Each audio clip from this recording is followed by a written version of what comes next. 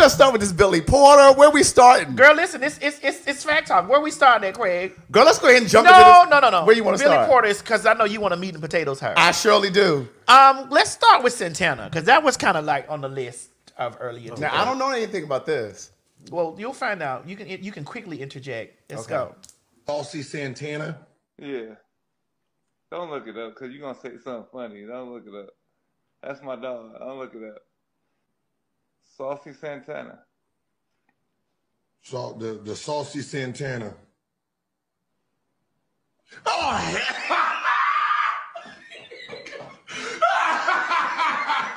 that's your dog.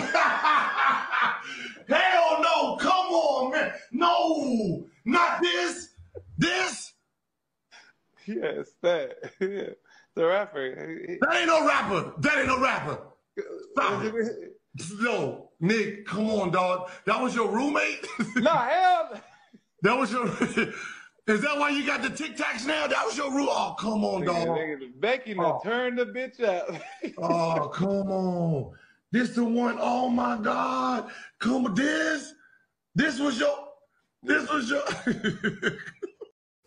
So, the Saucy Santana. Oh,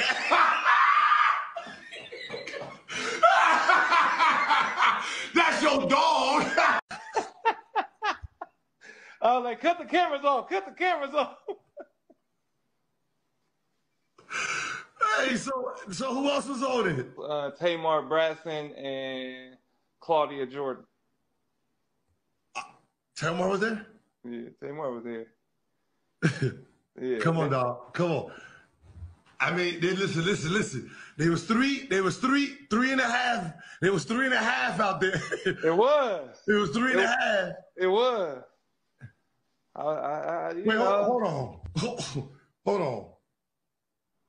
I had my own room, though. I had my own room. Hey, ladies, no, Nick. I'm sorry, Nick, because I seen it through the camera. Nick,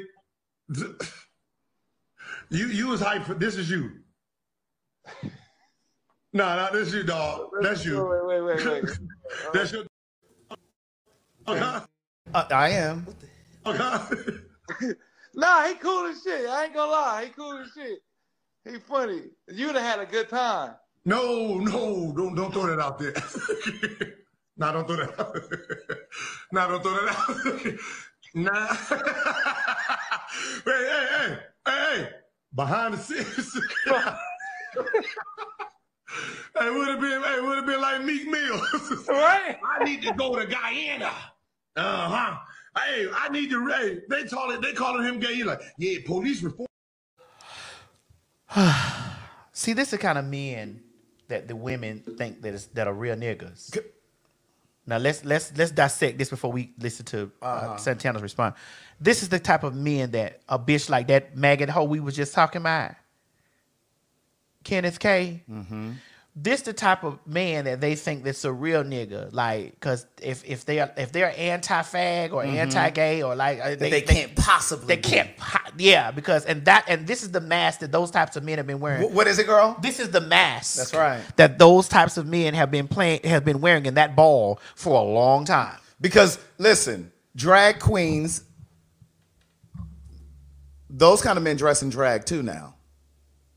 It's not just your typical drag queen. You know what I'm saying? Because don't let the comments pile up. Some of these men are dressing in drag too, in disguise. They're in disguise as straight men. But to your point, those are the very ones that will be in Santana's inbox. Usually, that's how it usually works. Now, and here's the thing. Click where it says new comments. Because the date should have been in there earlier. Now, here's my thing with this, right? My things with this is, when you really dissect this, because we're doing a dissecting today, because it's the lies. The name of the show is The Lies You Tell. So we sit here, right, and we looked at this, and we saw these men over there. One man was like, this is my friend, but then you can also see the influence that started to happen to him when that other man was constantly clowning him. You know what I'm saying? The influence of you. That's your friend. Right. Hold on, man, nah, and they're cackling. Now, let's take it back to Pierre earlier. That other nigga sat on the sofa across from him and tried to read him for being my friend. And he pulled the wool right over that hole and told that bitch, pull that thing now so we can see your Adam's apple. I'm your friend too, nigga. You feel what I'm talking about? And you have to you gotta look at, and you women, let me talk directly to the women.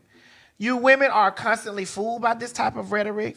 You're constantly fooled by this type of conversation. You are in a constant, and you enjoy this because it makes you feel some type of way secure in the type of man that you like. I'm secure with this man. The type of man that they're portraying to be.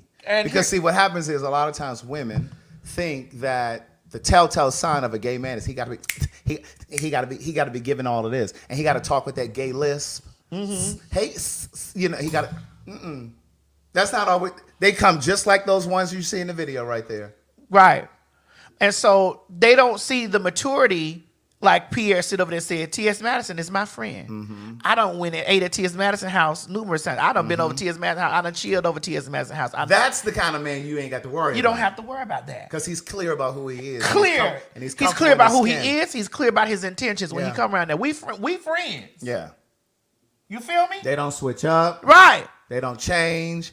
Those men that were in that video, or those guys that were in that video, bitch, they're the ones that won't even look a fag in the eye. Because they're worried about seeing the reflection of themselves. And they're scared that the fag is going to be able to see themselves in them. Hi, Yadabo Shata! Physically or metaphorically? Both. Both of them. BOFF. Now, here we go. Let's go. Let's do this right here. Hold on. Here we go. Let's do this. Every man ain't gay. That's right. And there are men that hate gays for no apparent reason at all. But when you dig to the internal root of it, why? Yeah. Especially somebody that hasn't done anything to you. Right. Just like we got to the internal root of what Tasha K real pressure with me is, she want to surpass me. I don't give a fuck about her 1 million followers that she got. She's infamous for being trash. My whole life has been a blueprint for turning your life around. Her whole life is the blueprint of crash and burn. Whole life.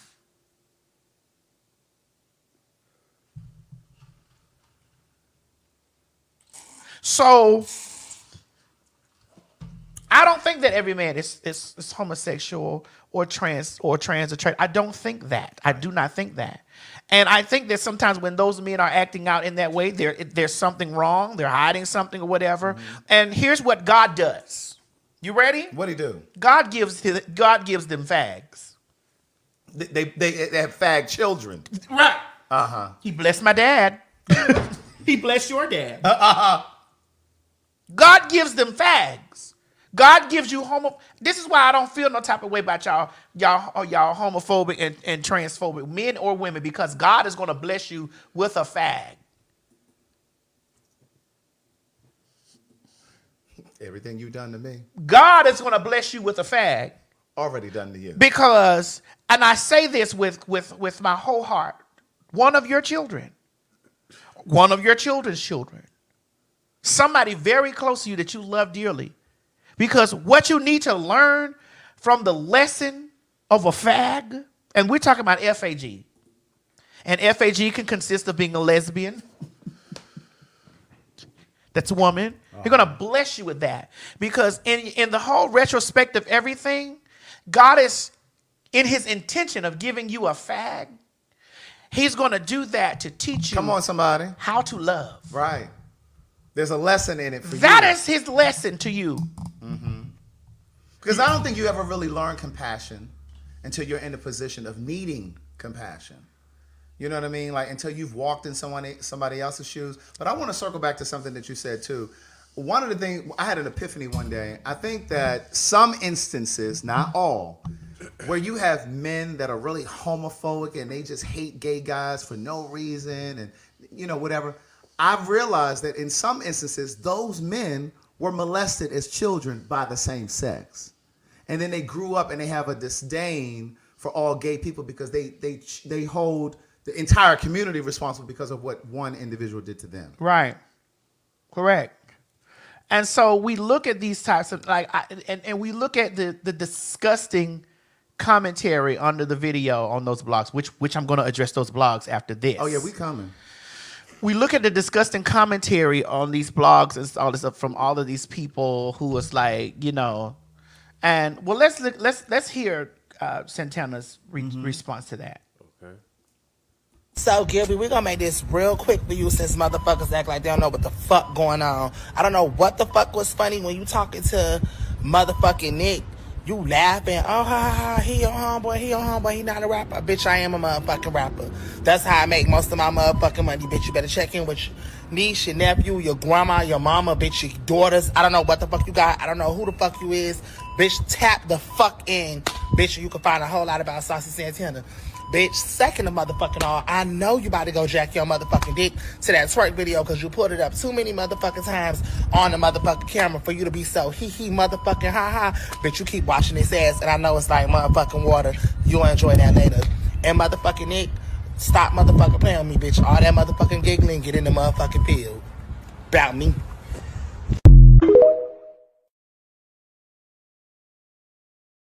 In so many words, in the sum it up in Santana's Florida swing, bitch, you a punk. And fuck, nigga, if you was my friend, I'm summing it up. And fuck, nigga, if you was my motherfucking friend, like you claim you was my friend, what the fuck is you kin with that nigga? Check that nigga. Right. Like Pierre, check that nigga sitting across from him with that turtleneck on and those dentine ice chiclet teeth in her mouth. What guy?